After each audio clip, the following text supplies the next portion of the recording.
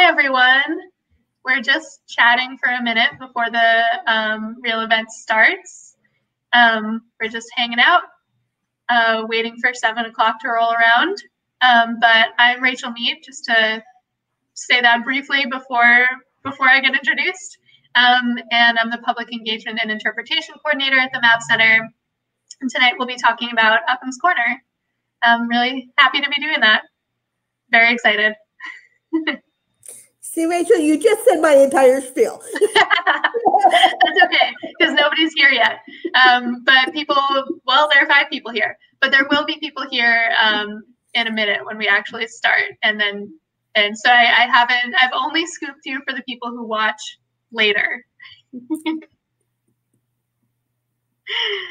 It's really, really, really short. It's not hard to scoop. That's okay. Yeah. Yeah. So after this one, what's the next one that is coming up? Is it Fields Corner? Yep, we're doing Fields Corner a week from today, which should be interesting to do on November 4th. We'll see how everyone's feeling on November 4th, but I know. I felt bad about doing it 3 days before Halloween. I know. Yeah. Luckily, hopefully Halloween will be good. Whatever we have to say, Halloween will come whether or not we have a good program. That's so completely true. Although we'll see. Are you doing anything for Halloween this year? I heard trick-or-treating is canceled in a lot of places. I'm hiding from it. I'm kind of terrified about what it's going to do to COVID spiking. Yeah, I agree. Yeah. Well, no parties for us. All right. So it's 1 minute after 7, according to my computer. Is that correct? Yep. So let's hit it off. All right. Hi, everyone. I'm Georgia Titonis. I'm the branch librarian at the Uphams Corner Branch of the Boston Public Library. As you guys who have all been in the library, although not recently, can tell, I'm not currently there. We have not made it back to evening hours yet.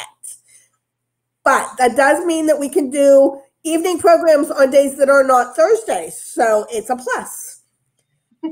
Today, I'd like to introduce Rachel Mead, who is the Programs Engagement and Interpretation Coordinator for the Leventhal Map Center, and she is going to take us through some maps and some history of the Uphams Corner neighborhood. It's up to you, Rachel. Thank you.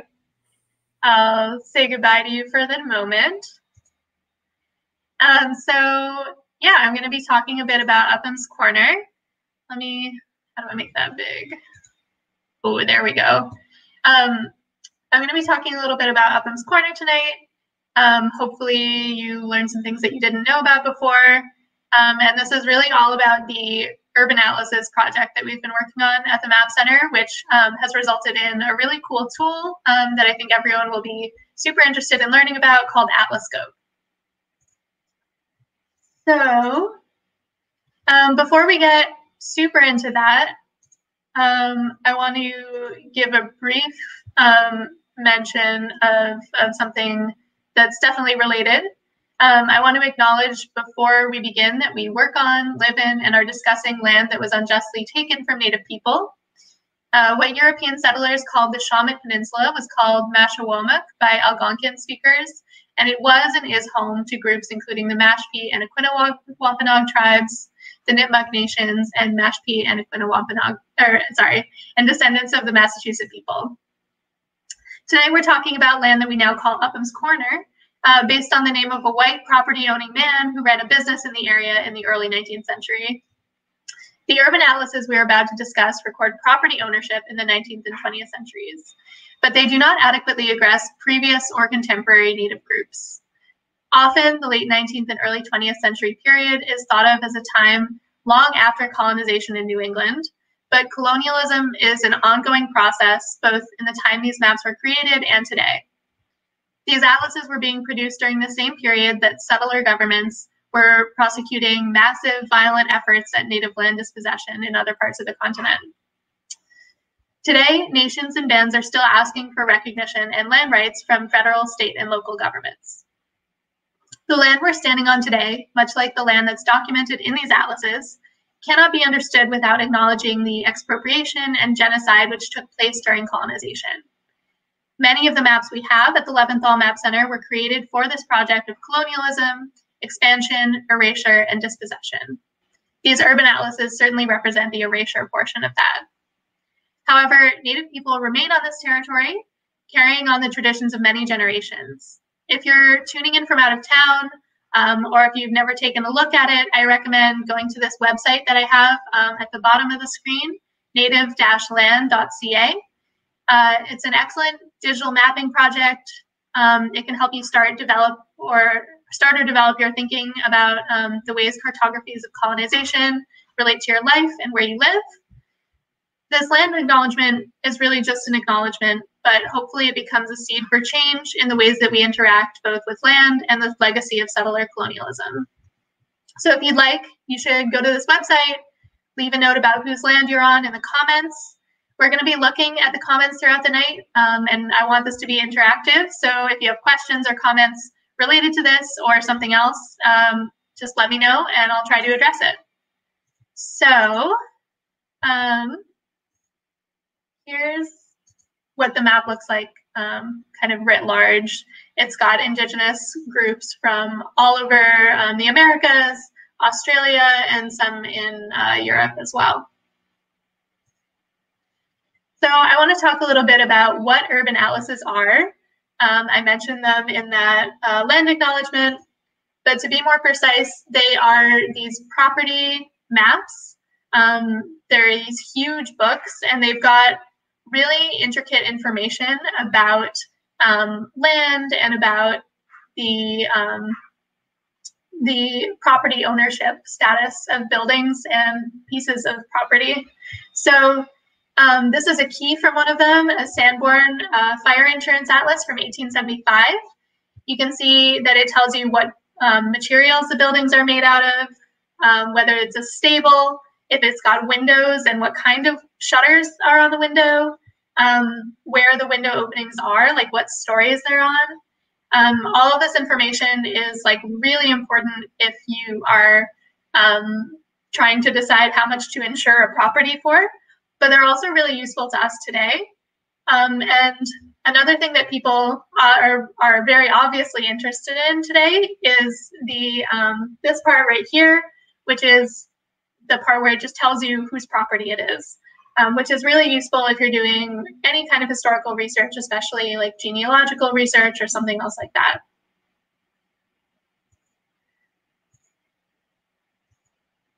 So like I said, these are really huge books.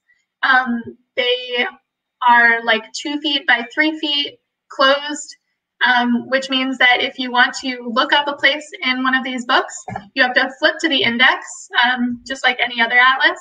You have to find the page that you're supposed to go to. If it's a really long street that you're looking at, it could be on multiple pages. You flip to that page, and then if you think, oh, this is what it looks like in 1898, what happened in 1904, you have to go get another book and also find space for that on your table, which is very cumbersome. And even though these are like really beautiful, they're very difficult to use in some ways, especially for comparing land use over time. But they're super, super helpful. So you can find out the history of your house, the history of the place where you live. You can figure out like what the city looked like, what the landscape was like in the past. So I definitely recommend using them. And the way that I recommend using them is through our tool called AtlasScope.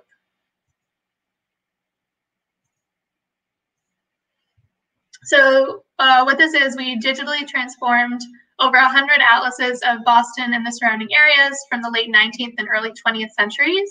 The earliest map that we have up is 1861, and then the latest we have is 1938. They do go past 1938, but because of copyright laws, that's the most recent one that we can have up. But I think that the most recent atlas that we have in our collection is 1963. And you can definitely come see that in person when we're eventually in person again. We just can't have it digitized. So basically, this in the back here is what our portal used to look like. It was just like a list of all of these pages of the atlas, which is kind of like a digital version of the same way that we were using them before, where you have to flip to a different page every time you want to see something else in the city. And what we've done is we've like basically stitched all of the pages together along the streets and layered them on top of each other in this tool. So this is like a cutout of most of Dorchester from 1884. Some areas have better coverage than others. Downtown Boston has like, I think 24 atlases at the moment that cover it. Uphams Corner is covered by 11 atlases from 1874 to 1933. So I definitely recommend checking it out, atlascope.leventhalmap.org. And I'll leave that banner up at the bottom. Basically, the way that you use it, there are 3 options here. You can either click Find Me, and if you give it access to your GPS location, it will actually follow you around. So you can actually use this on your phone, and I definitely recommend trying that out. And it'll follow you around the city, and you can see different layers through time. You can search places, or you can start at BPL, which will start you at Central Library in Copley. We're going to search places, and I'm going to go to the Uphams Corner Branch. So I typed in 500 Columbia Road here. You have to make sure that you select the right one. So like there's a Columbia Road in a bunch of other towns around Boston, and you want to make sure that you choose the right one, especially like I was doing research on school streets recently for a trivia night that we had, and there are so many different school streets in the Boston area. And so you have to make sure that you're selecting the right one, or you'll end up in a totally different part of town, which would be probably very interesting, but not what you're looking for. And here it plops us down in Uphams Corner in 1874. It automatically goes to the oldest overlay map that we have, and it automatically shows you a base map of modern streets. But you can change this. So if you click on that drop up list, I guess, you can choose a different year. So I'm going to choose 1933. And right there on the corner is the City of Boston Public Library building. There are a bunch of ways to look at it. We were looking at the spyglass version before, but you can also swipe Y, which will show you like an up and down swipe, or swipe X here, which will go left to right. And you can also play with the opacity of it so that you can kind of layer it and really see building footprints a lot better. So this one is a really good example actually at the library, because you can see what is right on top of the map today. Oh yeah, something that I definitely recommend doing is down here underneath the overlay map, you can click About This Map. If you're looking for really specific information and you want to know like more about this atlas, you can click that. It'll give you all of the source information, and it'll also allow you to do things like find this plate in digital collections, which means that then you can download it. So all of these atlases, you can actually download high resolution images of all of them. A lot of these are at such high resolution that you can see the grain of the paper. And you can download plate footprints. You can download like the georeference versions that we have up here. So this is like what that will look like. It's just a big page from a book. And incidentally, if you are interested in winning a page like this from an atlas like this that has been deaccessioned, you should come to our next trivia night on November 12th, because this is what you will get as a prize. Not the whole book, but one spread. So let's try it out. So if everybody goes to atlascope.leventhalmap.org, I want to make this kind of interactive. Check out what club used the building at 48 Pleasant Street in 1904. So you'll go to Atlascope, this address here, and then you're going to click Search Places in the middle and type in 48 Pleasant Street. Make sure you select the right one in Dorchester. And then if you go down to the bottom right-hand corner and click, you can choose which map layer you're looking at. So if you want to put that in the comments, if you figure out which one it is, I'll give you a couple minutes, or maybe a minute.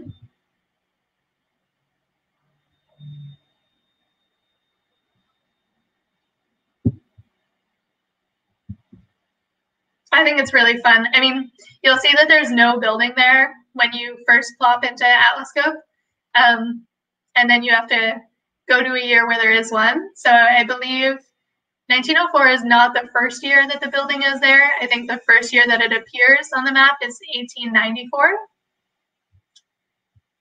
And it actually has a different usage afterward. So it's been a couple things over the years, like many old buildings in Boston.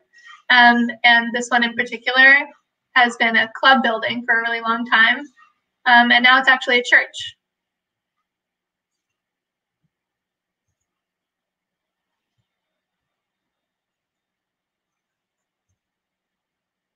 So it was the old Dorchester Club, which there's a good picture of it here. It actually still looks pretty much the same. The building is, I think, the Christ of the Rock Church today. And for a while it was the old Dorchester Club, and then it becomes the Columbus Club of the Knights of Columbus, which it was, as you can see in this picture from Dorchester Athenaeum.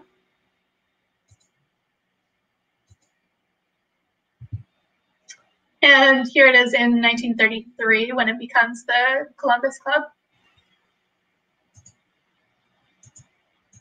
There we go. Isaac got it on YouTube. Old Dorchester Club. Thank you.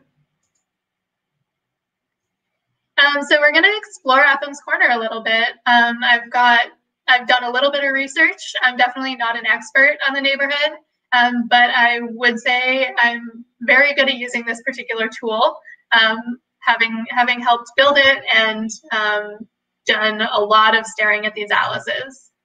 So I just want to start at the library here and present a little bit of research that I actually did not personally do, but was done by some students at the Frederick Pilot School in Grove Hall.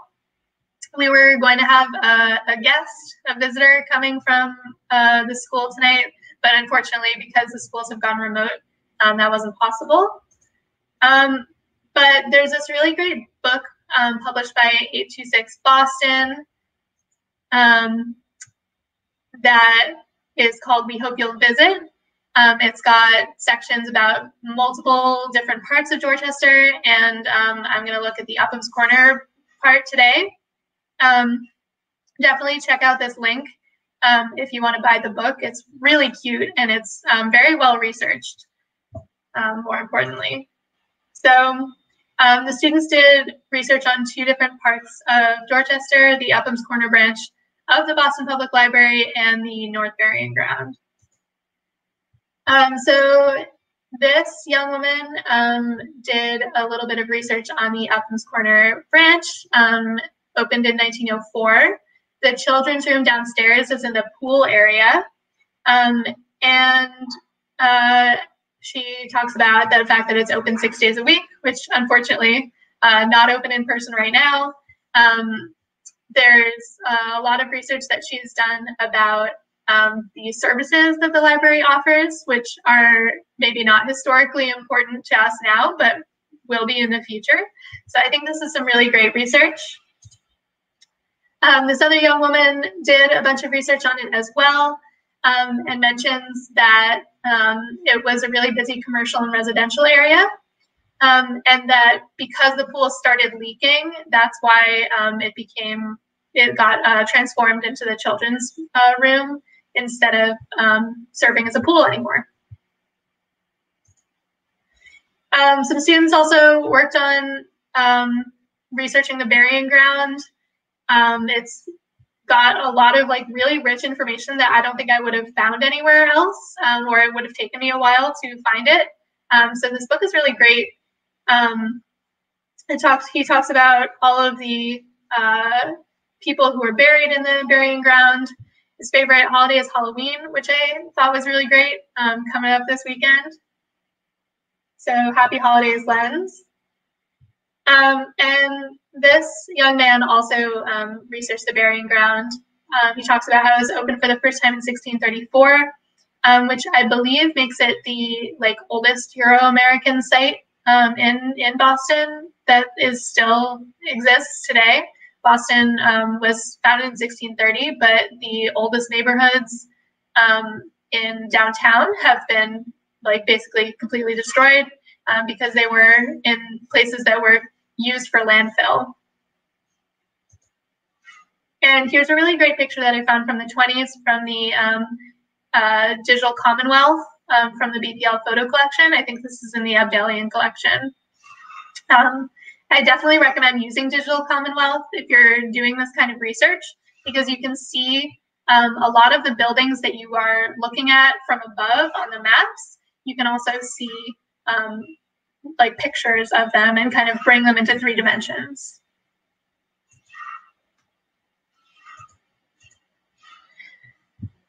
So here is the map version of the North Cemetery in 1874.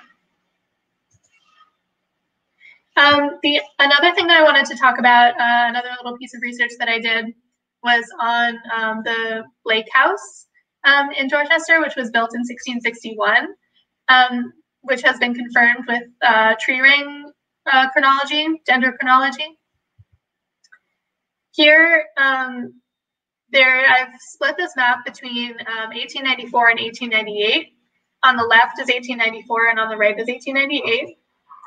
And here we're zooming in. So you can see that right here at Edward Everett Square, this is a completely empty plot of land owned by the city of Boston in 1894. And then I slide across, and in 1898, this building is suddenly there.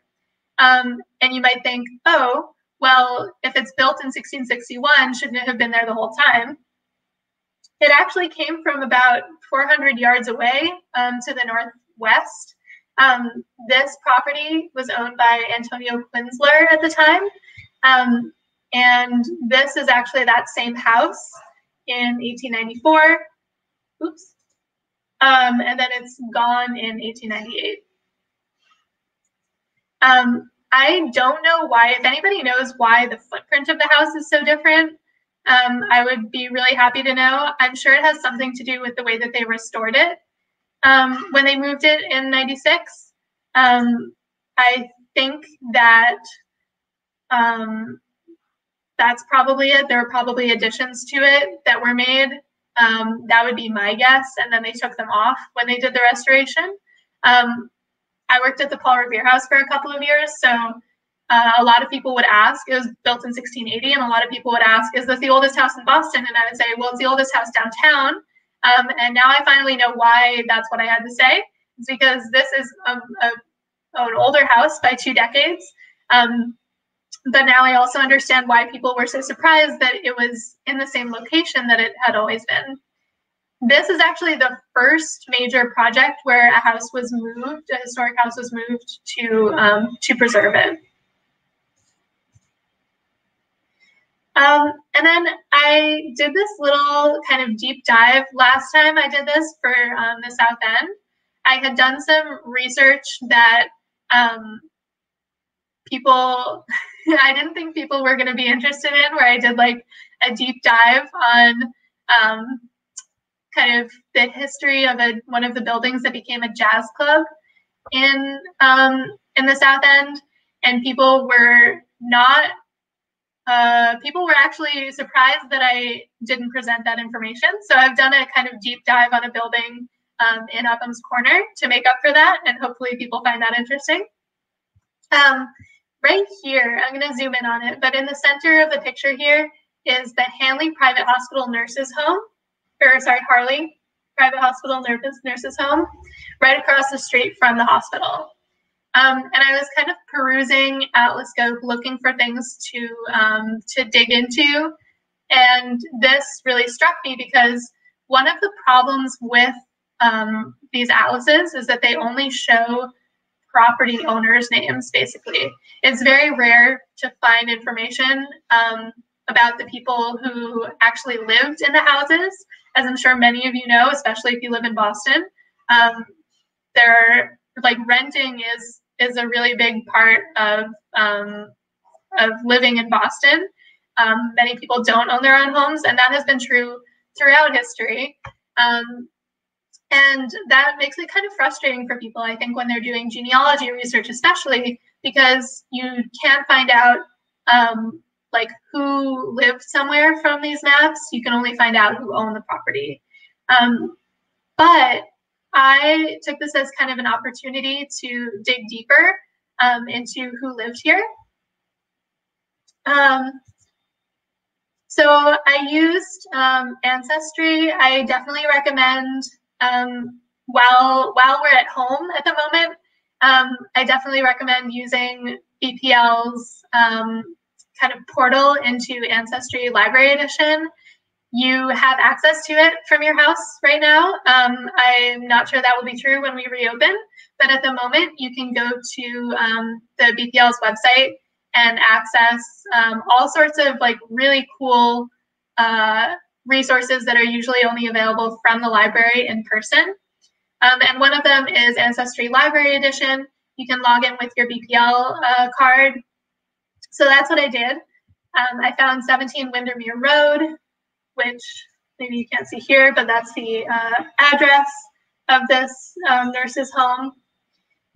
And I found all of these young women who are roomers in this house. They're all female, they're all white, and they're all from the ages of 18 to 24, and they're all single. I thought that this was as you peruse Atlascope, you'll find a lot of kind of single gender housing. And this is one that doesn't necessarily seem like it will be, but it is.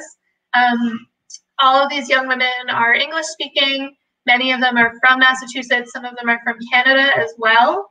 I know this is kind of hard to read. And they're all pupil nurses. So here's, if you click at the bottom on Ancestry, you can always see a text version of it that's been transcribed. Sometimes there are a lot of mistakes in it, so I definitely recommend looking at the handwriting if you can handle trying to decipher it. But these are all basically young women who are all living together and studying to be nurses. So then I dug a little deeper. I wanted to know more about the building itself and what happened around that time. So this is the map that I showed you originally is from 1933. So I went to the City of Boston permit search. I definitely recommend this if you're interested in the history of buildings and the history of geographies.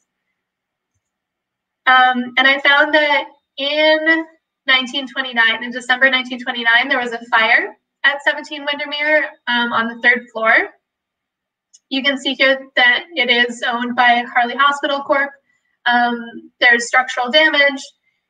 It's kind of hard to read the nature of the damage here, but basically the outside finish of the 3rd floor was damaged, and something about the 2nd floor as well. And then several days later, 2 weeks later, there is this application to work on the building, which I thought was really great. It gives you information it's got a pitch roof. The building is wood, which we actually already knew because it's a yellow building on the map. But it also tells you information that you wouldn't necessarily have known. about what happened, like giving you kind of a look into these nurses' lives, that there was a fire on the 3rd floor. So you can definitely imagine like working backwards this way. If you have an ancestor that you're looking for, you can look in Ancestry, find where they lived, look at it on Atlascope. So if you had done this for one of these nurses, if one of them were your ancestor, you would have done this, found where she lived, and then you could have found that she was a pupil nurse at this specific hospital, which is something you might not have known about your ancestor beforehand. So I am a huge fan of using all of these resources in conjunction together. I actually dug a little deeper. I chose one specific nurse just randomly, and I found that she was in 1940, she was still a nurse. She had graduated nursing school, and she was working at the Winthrop Hospital. And I think she was actually living there as well, because that's where she was listed on the census in 1940. So that's kind of all I have for my own presentation. But if people have places that they want to look up, I'm really happy to do that. So if you put in the comments like places that you're interested in, or places that you want to learn more about on Atlascope, I welcome you to put those in the chat. We did get a comment that Uphams Corner used to be called Cemetery Corner because of the North Burying Ground, which makes a lot of sense. Upham was actually only there starting in, I think, 1804. So it couldn't have been called Uphams Corner before someone named Upham lived there. So it had a different name before that. So thank you, Isaac. If anybody else has comments or questions, I would love to take those. If you don't, that's fine too. I can just talk a little bit more about Atlascope. It has definitely been a lot of work. We've done so many atlases. I feel like part of the reason that I'm able to give these talks is because I've stared at it for so long, and I've spent a lot of time looking at these places. Let me pull up an Atlascope window.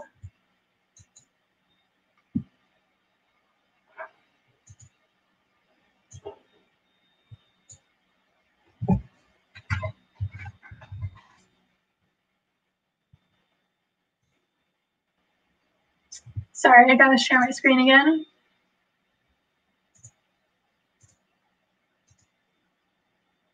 Sorry about all my tabs, please ignore them now that I've drawn attention to them.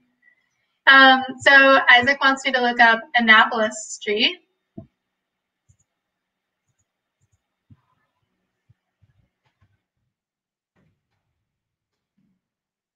Which was not there prior to 1918. So you can see that right away, that Annapolis Street is there now, was not there in 1874.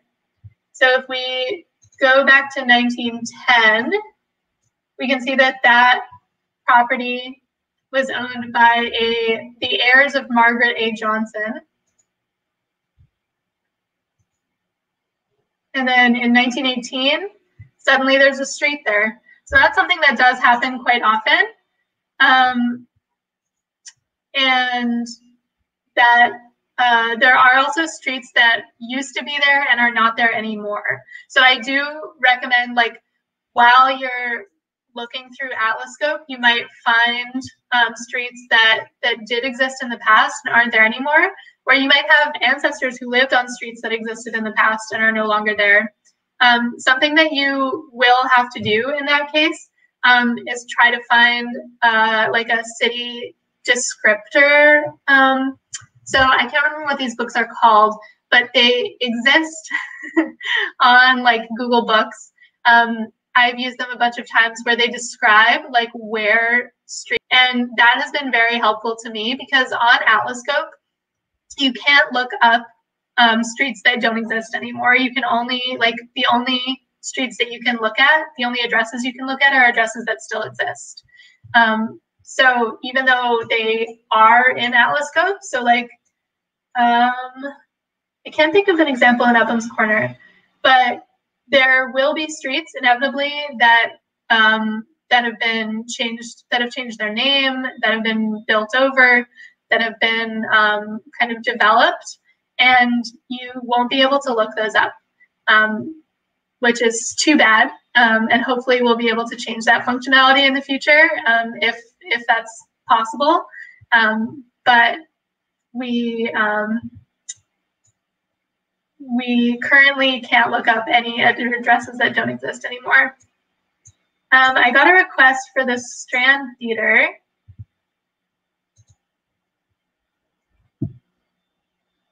Let me find that.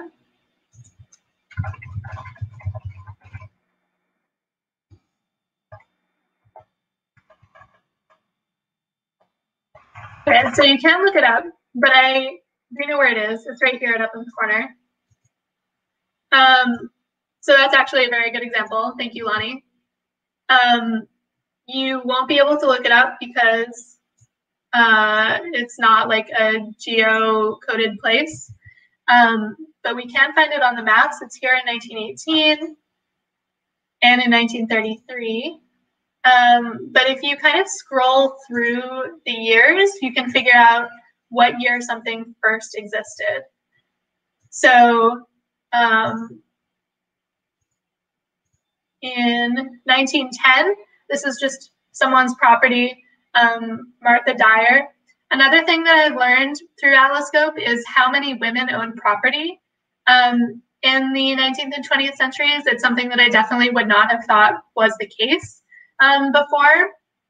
But spending so much time on Atlascope, there are so many women who are named as property owners. I don't know if they own the property outright or if it was kind of like a tax evasion plan from their husbands. It could be either or both, but I have definitely learned a lot about the history of women's property ownership through Atlascope and through these atlases.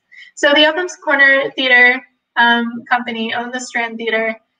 It was built in, Georgia says, 1918 or 1915. So we know kind of like a date in archaeology, we call it a terminus post quem, a date after which. So we know that it comes after 1910 and before 1918. We have a request for the intersection of Mass Ave and Columbia Road. That's actually something that you can look up.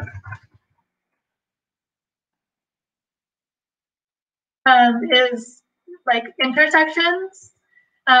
So those are really good like entry points into Atlascope.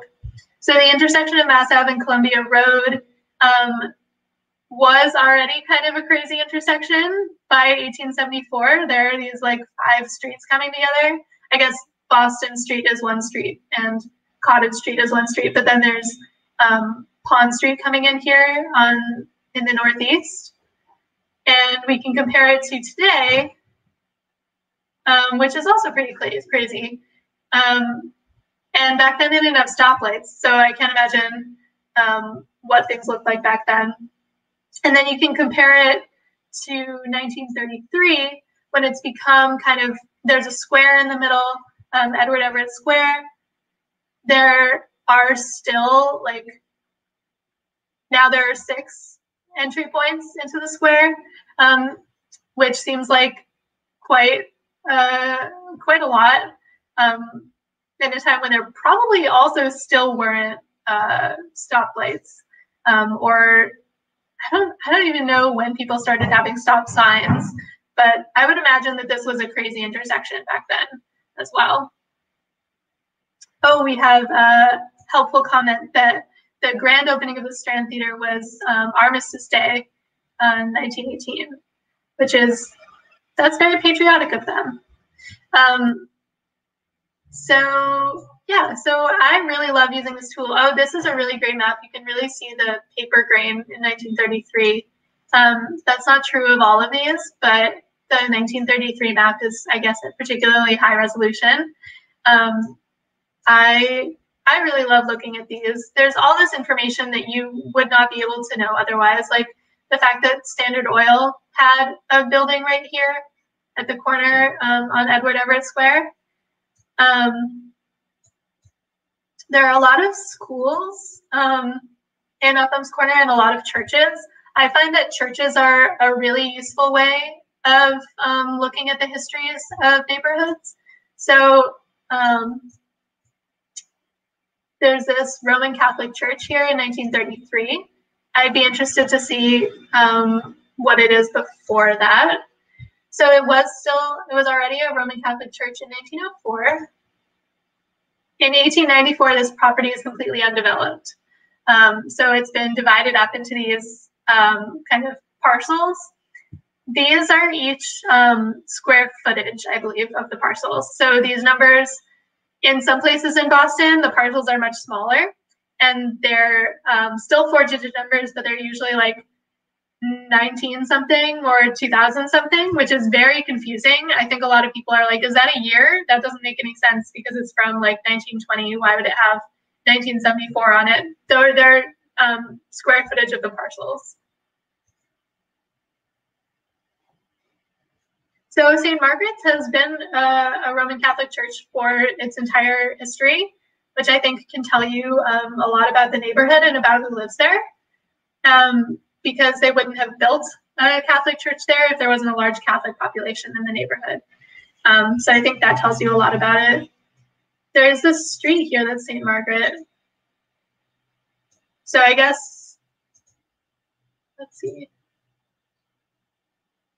It was not, ooh, this is pretty interesting because Georgia also asked me a question. This is called Orchard Place before it becomes St. Margaret's Street. So Uphams Corner had a lot of orchards. Georgia pointed out before it became super developed. And it's interesting that there is this street here that's called Orchard Place. I wouldn't be surprised if there were actual orchards there on this property that used to belong to the heirs of Richard Clapp, after whom Clapp Street is clearly named. But yeah. So we have this question from Isaac.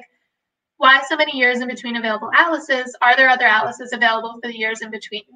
That's a really good question. So I would say there are like a couple layers of answers to that. They didn't publish an atlas every year. Well, not everybody published an atlas every year. There probably are some companies that published more atlases than what we have available. We don't have like a comprehensive collection of them, but something that happened really often, I wonder if I can find an example of this, is something called paste-ons. So they would, let's say they published an atlas in 1898, and not a lot had changed between 1898 and 1899, but in the process, like in between when they created the atlas and when it was published, or the next year after it was published, they had like a school took over a property or something like that. The atlas companies would actually send out little, like basically stickers that you would paste onto your own copy of the atlas to fix it. So if there were things that changed over time, they wouldn't necessarily publish a whole new set of atlases for those changes, those minor changes. Instead, you would actually fix your own copy so that it was up to date. I wonder if I can find, I don't know if I can find an example of that in Uphams Corner. There are definitely examples of it in other parts of Boston. These atlases have like a lot of depth to them, including literal depth to the page. So like there are places where there are stickers on the page where things have changed. There are places where people have like crossed out certain things and replaced and like written in the new information. So there's like a lot of history, not even just what was published, but what was added afterwards. I would say that you can look at other collections as well to pull a kind of like Miracle on 34th Street, check out Gimbals kind of thing. You can check out, we definitely have the like most comprehensive collection of these Boston analyses that I know of, but I'm sure that other people have years that we don't have, and you could definitely look for those. Library of Congress would probably be a good place to start, I would say. But yeah, the Massachusetts State Library, we're hoping to be able to add more atlases to this, but for the moment, like this is all of the ones that we had that were available. So thank you for that question. Cool. Well, if nobody has any more questions, we definitely can wrap it up. I do want to say before we like totally end, there's this feedback link that I would love for people to type in and give us feedback on how you felt about this program, what you think we could do better. It's kind of a mouthful, this, but I made it a lot shorter than it was, I promise, this little URL. And I will also post, let me stop sharing and reshare my PowerPoint, because I also want you guys to have access to the link to the slideshow. I will say the problem with Bitly is that it's hard to tell the difference between a lowercase l and a capital I. I checked for you guys, this is a capital I. So 3 lowercase m is C, capital I, T1D. Sorry, I'll try to do descriptive links in the future, but this is what we have for the moment. So fill out our feedback form if you have time. It should only take a couple minutes. Let me know if you have any more questions. Oh, we did get, sneaking in at the end, who would buy these atlases and what would they be used for? So that's a really good question. I don't know that they were like, so I don't actually know. I don't have a good answer to this question. I'm sure that somebody does, but it's not me. But I do know what they would be used for. Most of the atlases that we have are Bromleys, or like a large portion of them are Bromleys. They were published by G.W. Bromley, and he published real estate atlases. So anyone who is interested in kind of property development, stuff like that, would want a copy of this atlas. A lot of them are also fire insurance atlases, as I mentioned at like the very top, which means that they were used to decide like what property should be insured for. So like if properties were like super fire safe, then your insurance would be low. And if like you have a boiler and a furnace and no night watchman and no windows and your building is brick or your building is wood, it's probably going to cost a lot to insure your building. So that is the kind of information that would be like really, really important to people at the time. Now, as you can tell, like they're just really useful for research and really interesting for people who are trying to do types of like genealogy research, property research, local history. They're really just like very full of information. If you guys are interested, there's a really great thing that I've been working on, which is a candy tour of Boston. It'll go up as a blog on BPL blogs this week, but I've also been releasing it in little pieces on our social media, and a lot of that is research that I did using AtlasScope, kind of like staring at these plates for hours on end. I noticed so many like candy factories. And that's the kind of thing that really like pops out at you when you've been staring at this forever. So you're definitely gonna, if you spend some time just like scrolling through Atlascope when you're supposed to be working, you're definitely gonna find a lot of things that are super interesting and that are probably applicable to the neighborhood where you live. And then we have this great question, which is, are we hiring or accepting volunteers? At the moment, we're not hiring, and we are kind of putting our volunteer program on pause. When we're in person, we definitely love to have volunteers. We have like a really great group of people who work with us. So we'd be happy to have you, assuming we can open at some point in the near future, and you're still interested. But in the meantime, for your local land and property research, definitely hit us up. If you go to our website, which is leventhalmap.org, I'll put it in the chat. You can click on the research kind of tab at the top. We're going to have a brand new website rolling out soon, but at the moment, there's a little tab at the top that says research. And you can kind of fill out a form, tell us what you're interested in, and we have reference librarians who are still working full-time, even though we're not in person. So we have a GIS librarian who would be super happy to help you with like any of your like data information that you're looking for. And we have a reference librarian who can help you with historic questions. She is like an expert on our collection. She knows a lot more than I do, and she would be able to answer a lot of these questions that people are asking. They'd be very happy to talk to you about it. They can probably work, with you over Zoom. You're asking?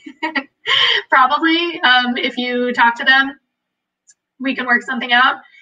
Definitely send us an email or drop us a line in the research questions portal, and we'd be happy to talk. I'm sure that, Isaac, you're not the only person who's interested in doing these research questions, so I'm really glad that you're asking. And it would be really fun to work with you. So anybody who has like genealogy questions, data questions, anything remotely geography based, we're here to help. We can help you make maps. We can help you learn more about maps that already exist. And our current exhibition, Bending Lines, is really all about looking at data, trying to figure out where it comes from and how maps work, and like what kind of information they're showing and what kind of information they're hiding. So if you definitely check that out, I think you'll get a kick out of that. I'm gonna bring Georgia back in just to say goodbye. Is that okay, Georgia? Hey. Hi. So I want to thank Rachel for this. I hope that you guys all enjoyed it as much as I did. And I want to bring it into the future as well. And remind you guys that Uphams Corner, although it seems like it's been on pause for a really long time, is in the process of going through a major re-looking at who we are and who owns land and how we build and all of those things with the Arts Innovation Center that we are becoming. That is restarting again, and there should be a public program about it in the end of November. So keep in touch with the library, keep in touch with, if you have people that you know who are members of the WAG, working advisory group for that process, then hopefully stay involved. Okay. Yeah, I think that's the message, is stay involved with the Uphams Corner Branch, stay involved with us. We would love to hear from you, like no matter what your question is. We would love to try to help. And yeah, fill out that feedback form. Hold on, I will type it in for everybody so that people click on the link. But yeah, Georgia, you said that you don't have any programs coming up? That was the other thing I wanted to say. Currently, we don't have any programs planned for the rest of the fall. We do have something that's in the works for in the winter, but I don't have dates for it yet. But you guys are our audience. So if there are things that you are looking for, more programs like this, things that are music, things or whatever, let us know. I was having trouble putting things in the comments, which is why I was sending things to the private chat with Rachel. But the email at the library is uphams@bpl.org. So we are absolutely here for you guys. Yeah, and us too. We would love to know if you like this program. If you hated this program, please also let us know, although you've probably left by now. And we'll be doing a similar one next week for Fields Corner, just a week from today on November 4th, also at 7 p.m. So check out Eventbrite or the BPL events calendar if you are interested in that. And we'd love to see you again. So thank you so much, Georgia, for having me. No problem. Thank you for doing it. And we'll say goodnight. Bye, everybody.